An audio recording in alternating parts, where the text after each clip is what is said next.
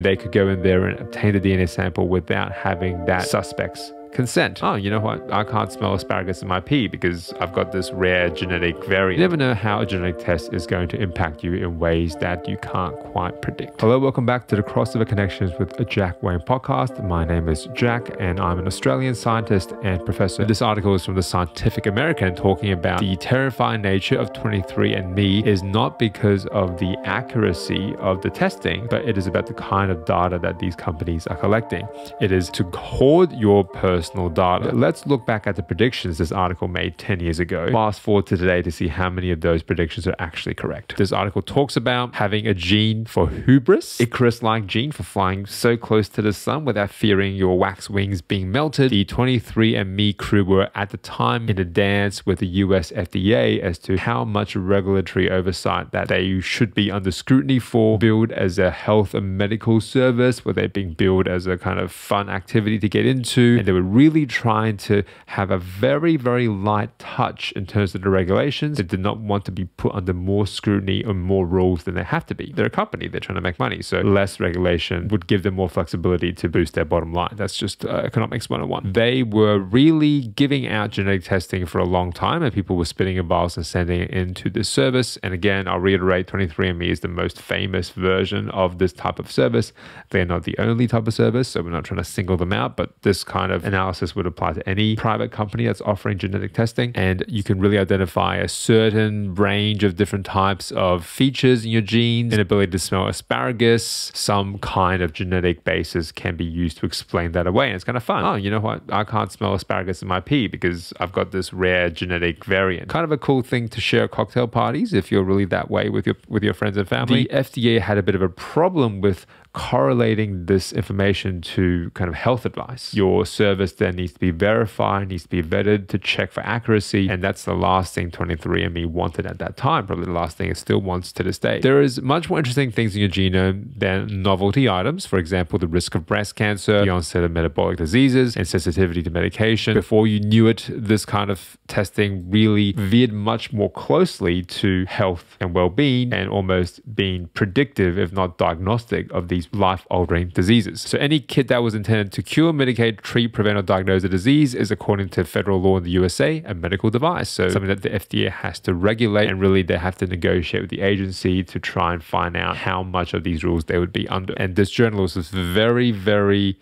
almost conspiracy theory minded about this, in that the access to personal genomic biological data was the real gold mine here. The Personal Genome Service is meant to be a front end for a massive information gathering operation against an unwitting public. Again, this guy's a writer, so very, very dramatic in their setup of the stage. Does this sound paranoid? They made the analogy to Google, and they did say, indeed, one of the founders of 23andMe was married to the founder of Google during the time that this article was written. And Google also billed itself as a servant to the masses, trying to build the best tool to help you find information, but over time turned the information we were searching for into an enormous data set on what people are interested in, that it could then service targeted ads into our feeds. So that really is the ultimate aim that to this day, really, Google still makes billions and billions of dollars from all the time. So the search engine for Google is essentially the data that we are submitting, akin to the saliva sample that we're submitting to 23andMe. The money that they're getting from that isn't the value we're getting in the moment from the search result or from what we find out about our own DNA. It's the information they can keep and extract and potentially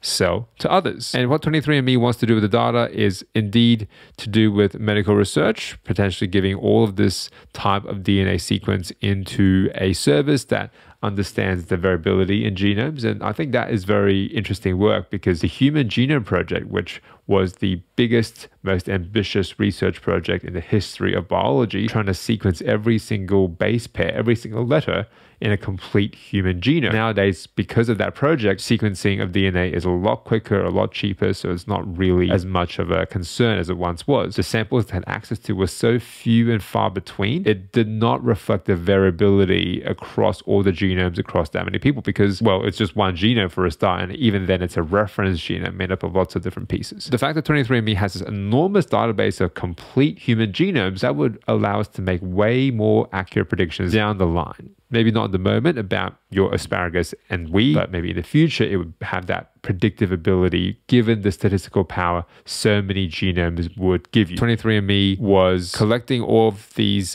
biological samples. They made the promise to safeguard your privacy and to do so responsibly and to advance medical research, all these very noble claims. We've heard that one before. Back when Google's first launched, the founders insisted the company would never sell you out to advertisers. It admitted it would share aggregate information, but the company's privacy policy promised that information about you will not be disclosed to any third party without first receiving your permission. That has completely reversed. Google is just selling our data willy-nilly and making a sweet profit off it. And the prediction here 2013 was that 23andMe, like all of these services, would be under some kind of financial pressure to make revenue, and they would eventually turn to selling our data. Let's fast forward 10 years now. All those 23andMe spit tests were part of a bigger plan, and the CEO wants to make drugs using insights from millions of customer DNA samples and doesn't think that should bother anyone. The whole premise of this article, they were able to use the enormous number of spit samples and feed this information, feed the genomes to their partnering big pharma companies and give them the basis, give them the ammunition to really ramp up the development of all of their pipeline drugs. We talked about drug discovery on the podcast in season 1, but essentially this is a really expensive endeavor, making new drugs.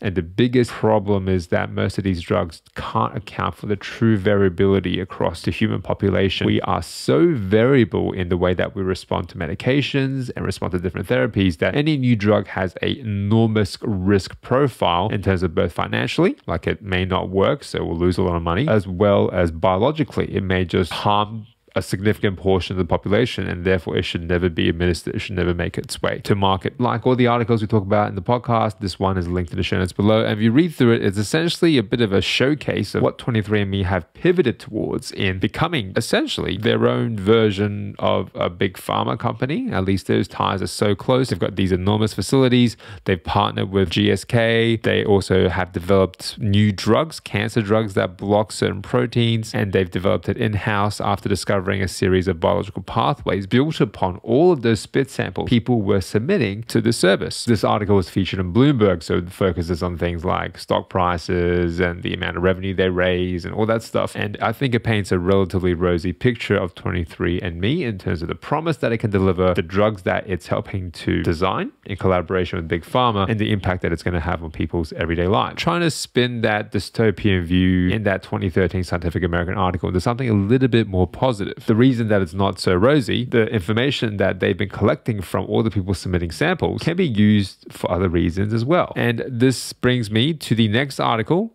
in Vox. Genetic testing is an inexact science with real consequences. And this article highlights quite an insidious application of DNA testing that it can be used by law enforcement. 23andMe is a private company, but depending on the application, law enforcement agencies could force 23andMe to disclose genetic information, citing exigent circumstances, if it's for national security reasons or if they're trying to solve a crime. If they suspect someone of having committed a murder and their DNA is in this database and they can check that they've accessed the DNA, then they could go in there and obtain the DNA sample without having that suspect's consent. In a recent high-profile case, authorities were able to track down the Golden State serial killer after 4 decades using DNA from his third and fourth cousins who had voluntarily updated their DNA results to a public site where people go and find long-lost relatives. And what's more, this is a resource that police apparently routinely rely upon to help investigate their crimes. In the case of cold cases, these could be people that have already passed away. So they could help clear cold cases using this kind of resource. This really shows that giving this really personal, sensitive information over to any agency, any doctor, anyone outside of you, that is something that shouldn't be a decision lightly made. As always, thank you for listening. I'm Jack. Hope to connect with you again next time around.